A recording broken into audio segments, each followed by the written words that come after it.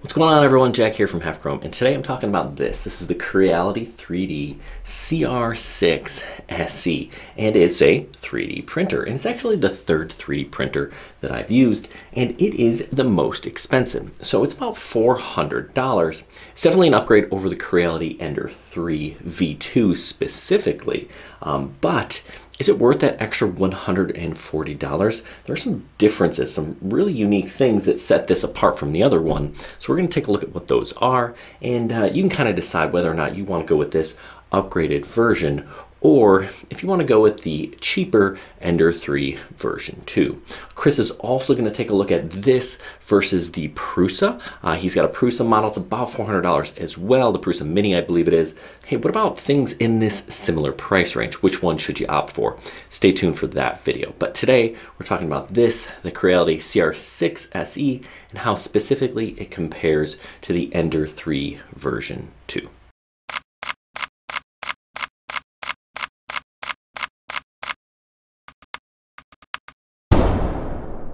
So let me just tell you, I really like this 3D printer. It is the favorite of the three that I've used. And, you know, I guess it should be since it is the most expensive. But what's different? And really, but let's talk about what makes it different. And I could tell the minute I opened the box that I was gonna like this thing. And here's why.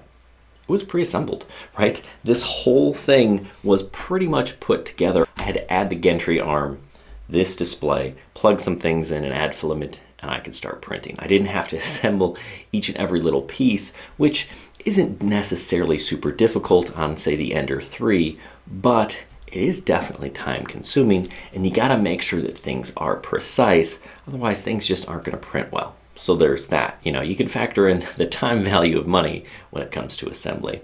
So the real major difference is it's a self-leveling bed. You're not going to have to worry about sliding that piece of paper and making sure things are just right. And if your bed isn't level, you're not going to get solid prints. So this self-levels. The hot end goes down and touches, I think it's 16 different points, and make sure that this bed is level and adjusts accordingly. It's like magic. It's awesome, actually. There are also two Z-axis motors down here. That just kind of ensures that it's smoother and more precise. Definite bonus there as well. We've got different extruders and hot ends. I can't necessarily say that they're better, although they are supposed to be, so that's definitely nice. I do know the extruder here senses filament, so if you don't have any or it runs out mid-print, it's going to stop, shut down, and you can kind of adjust things and get it going again, which is definitely a bonus. No, I said this hot end is different. Again, I can't say that it's necessarily better, but it is supposed to be modular, so if you want to upgrade or change things inside of here, you can. Again, we do have a glass bed. It is a tiny bit larger, so it has a wider footprint, again, making this a little bit more of a stable machine. So this bed here is also glass, just like the version 2 is. We've got textured on one side, smooth on the other. We do have some quick release mechanisms up here, so if you want to flip it over or change it, you can do that pretty easily. We have belt tensioners here. The version 2 also does, but these look a little bit beefier, so another bonus. Now this handle doesn't look like a pretty big addition, but actually I really like it. And with that, we move the filament to the side here, and you can see it's on an arm that moves, so you can kind of pivot that out of the way. Again, nice little touch. And you can see this filament here, I got a decent sized roll with this package versus just some random filament with the other two Creality printers that I got. Another big upgrade was over here. This is a touchscreen, a color touchscreen, which, you know, seemed trivial, but I ended up really liking this versus the dial on the other two. Over here we take a full-size SD card, which was included. Now it does say on the website that they're not shipping with SD cards for logistical reasons, but mine came with one. There are instructions on the SD card, how to assemble, just a little bit of assembly that you have to do. You also have the new Creality slicer on there, which is kind of nice, fairly intuitive. It took me a minute to get it set up. I had to actually choose the printer and then activate the printer, so I forgot that step. Don't forget to do that. We do have a tray here with some decent tools included, which is definitely really nice. There's some foam in there to kind of keep them all in place. Again, nice little touch. This does run on a silent motherboard, and it really is pretty darn quiet when it prints. You only really hear the fans, which is fantastic. Now the version 2 Ender 3, same thing, definitely quiet as well, and certainly an upgrade over the original Ender 3.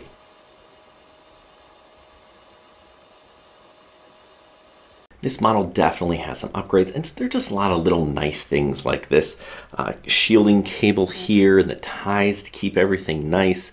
You know, this is definitely a more premium product. So is it worth the extra $140 to get this versus, say, the Ender 3 version 2? Well, I'm not going to tell you how to spend your money. You can kind of make that decision. You know, is it worth it to have it pre-assembled? Do you like the dual Z-axis motors? What about self-leveling? Have you had problems leveling in the past, or do you just not want to deal with that? Or, you know what? You know, a lot of people will upgrade their Ender 3s, the version 2 as well. So you can kind of add some of these things later on if you want to. Now, is that your cup of tea? I don't know. You got to make that decision again for yourself. Either way, I really do like having a 3D printer in the house. I've been making trinkets for the kids, as well as different parts for my drone, so it certainly is convenient. I recently just made a video with Paul from DroneSkater where he 3D printed an entire drone frame. We've done that a few times here in Half Chrome. I'll leave a link to that if you're interested in printing a 3D version of one of your drones. We've got Whoops, Telos, Sparks, and now DJI Digital FPV clones that you can kind of print on one of these things. Okay, hold on. Before you go, let's talk about 3D printing. It's not easy, right? This is not a hobby for just anyone. It's going to take some time to kind of figure things out. Now, like I said, I've had 3 Ender printers, and right now only one of them works.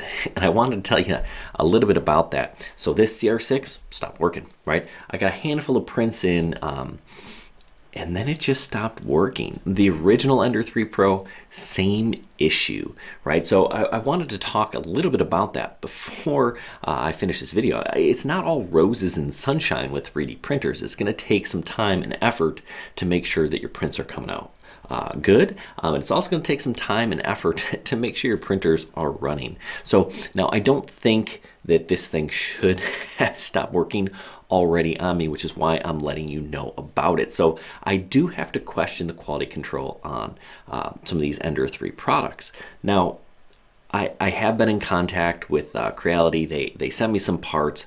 You know, I swapped them out, still having the same issues. They're working with me, so that's good, but I just feel like they should be a little bit better in terms of longevity and quality control and things like that. So just so you know, I had a problem with mine. We're trying to figure that out. I actually got a buddy of mine who's a genius with this stuff. He's working on it. So updates hopefully coming in the near future. So just kind of know that, you know, have other people had these problems? I don't know, right? But I certainly have. So I wanted to let you know that it's not all awesomeness when it comes to 3D printing.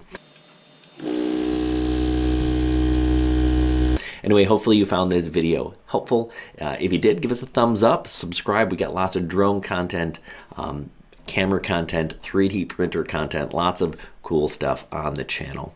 And if you haven't already, check us out on halfchrome.com. Plus, we give away a drone once a month to a Patreon subscriber. If you want details on that, check out the video description down below. Hey, good luck everyone. Have a fantastic day.